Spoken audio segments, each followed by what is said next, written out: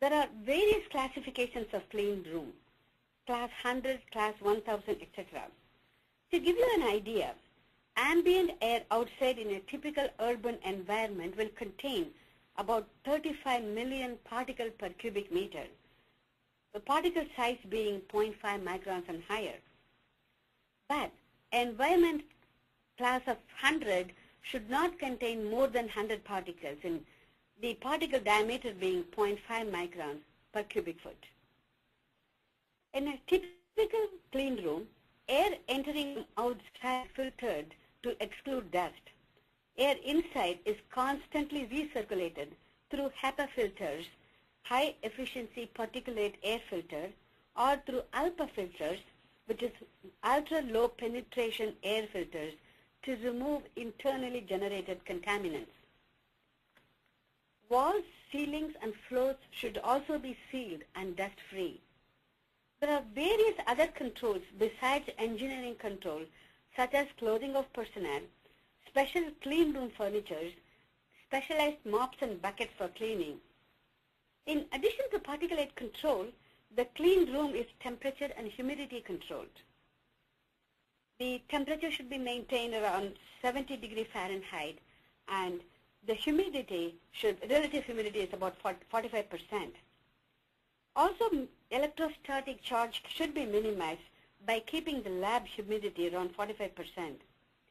If a full-blown clean room is expensive for you, you can use a clean hood to prepare your samples using the following criteria.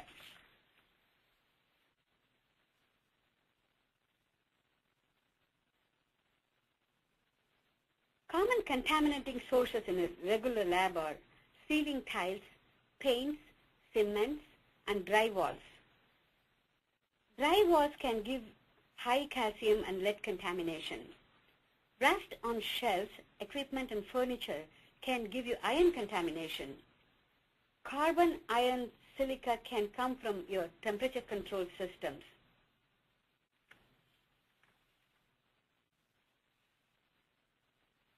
This is a prep lab we use for preparing samples for ultra-low level ICP-MS analysis.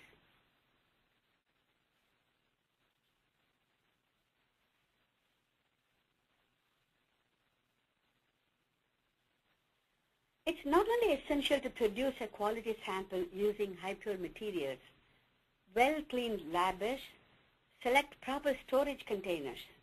It's essential to package and store low-level standards in a clean room as well.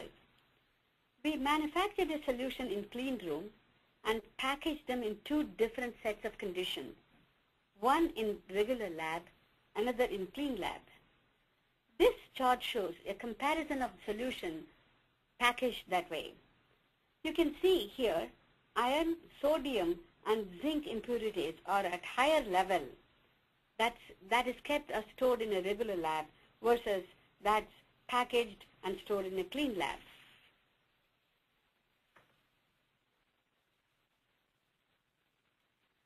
Impurities also can increase with time. We found a considerable increase in concentration of impurity of elements such as aluminum, calcium, iron, magnesium, sodium, and silica, and zinc. There are several probable reasons for this. Dust from the lab environment can contribute calcium, sodium, potassium, magnesium, and silica. Titanium and zinc can come from LDPE bottles. Aluminum and iron from materials of various fixtures used in the laboratory.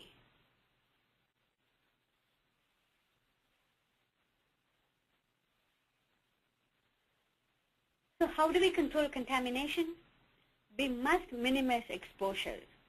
The apparatus that will contact samples, blanks, or standards should be opened in clean room, clean bench, or glove box. When not in use, it should be kept covered well in a plastic bag or a box. We must clean our work surfaces more frequently.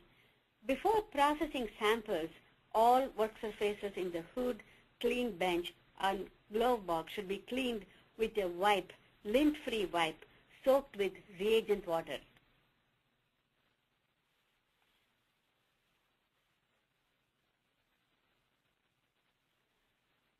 We must select powder-free gloves and use clean gloves when handling equipment, samples, blanks, and standards.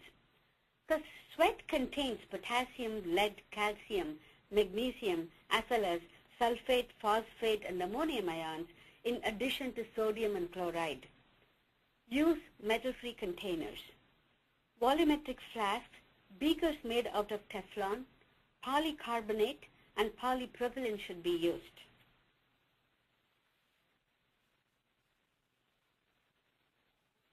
If clean room is not available, all sample preparation should be performed in a class 100 clean bench or a glove box with flow of air, preferably nitrogen. Use adhesive mats at entry points to control dust and dirt from shoes. Change shoes or wear shoe coverings to reduce or from bringing dust from outside.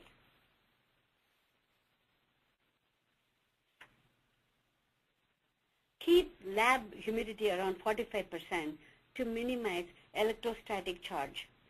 Surface charge can be eliminated by use of commercial static eliminators or by wetting a lint-free cloth with high-purity ethanol or high-purity water and letting it to evaporate in the lab.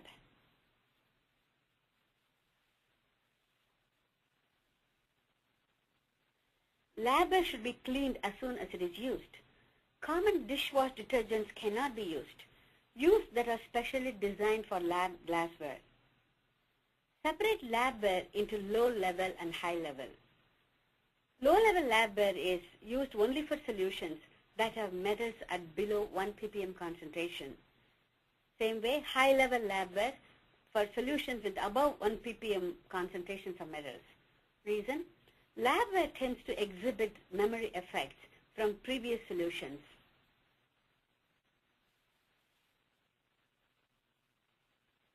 Segregate labware for specific metals. Metals such as lead and chromium are highly absorbed by glass, but not by plastics. For boron and silicon analysis, avoid borosilicate glass. Use plastic, Teflon, or quartz labware. Samples containing low levels of mercury, especially in parts per billion levels, have to be stored in glass, polypropylene, or fluoropolymer because mercury vapors diffuse through polyethylene bottles. Avoid lint-producing paper products.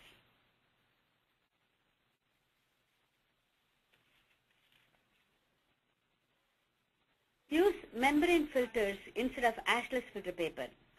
Ashless filter paper contains 20 trace elements greater than 1 ppm level.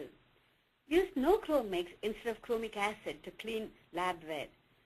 You should not use jewelry, cosmetics, or lotions. Cosmetics and lotions can introduce contaminants like aluminum, calcium, copper, chromium, potassium, etc. into the samples. Some hair dyes contain lead acetate. Calamine lotion used for skin irritation also contains zinc oxide. Selenium is an active ingredient in some anti-dandruff shampoos. Wash lab coats regularly. If you come to the lab straight after your morning swim, you may increase copper contamination in your samples you're working with. Algicide used in swimming pool contain copper.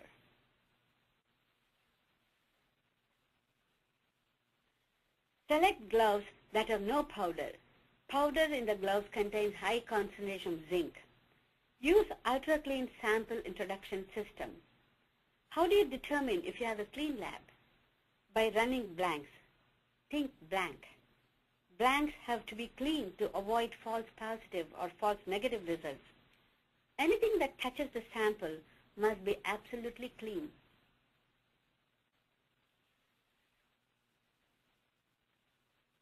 Besides controlling contamination, there are various other things you can use to do a successful analysis in your lab.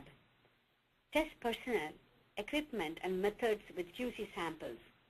Observe clean lab procedures and techniques. Use reference materials that have not expired. Make up and use only freshly prepared calibration standards. Rerun samples using a different dilution factor to check your original analysis. Cite appropriate QC samples with expected levels of analytes or use standard additions. Carry blanks through all steps of an analytical procedure.